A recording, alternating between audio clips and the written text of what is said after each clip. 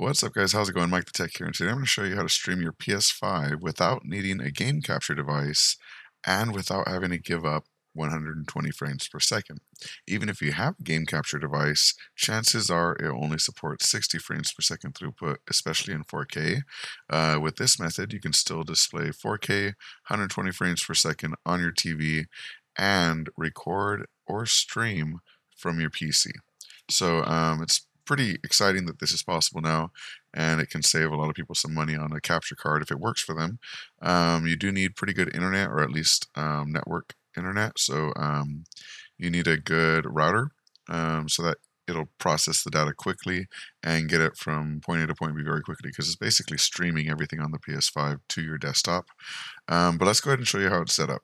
So first off, you need to go to PS Remote Play. So you need to install that. It works for Windows, iOS, Android, but we're going to do it on Windows since we want to stream from Windows. So once you open PS Remote Play,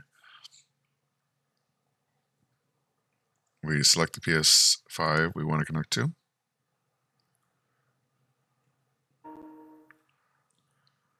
And now it's loaded up. Now, the thing here is we need to use the controller with this remote play, so it has to be connected to our computer. So we need to plug in our PS5 controller into the computer.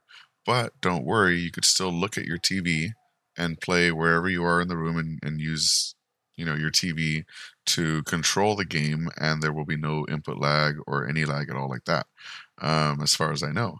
So the way you would record this now or stream it is you would open up Streamlabs and you would capture the screen.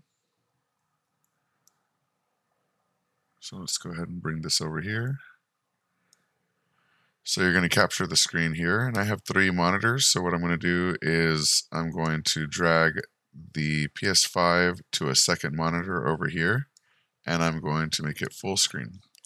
Now my stream is showing my PS5 contents, and I could stream it on the computer, and I could still play it on my monitor or on my TV or wherever I'm actually having it plugged into, but it will stream here, and then we can stream that, which is why I need fast internet. You can stream that again over the internet to whatever broadcast platform you choose.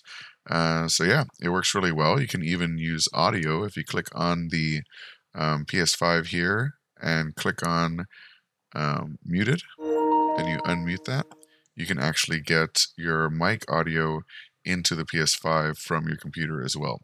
So you get full voice chat capabilities and everything, though the audio does get crackly if you're teetering on the edge of that internet limit. But otherwise, it works really, really well.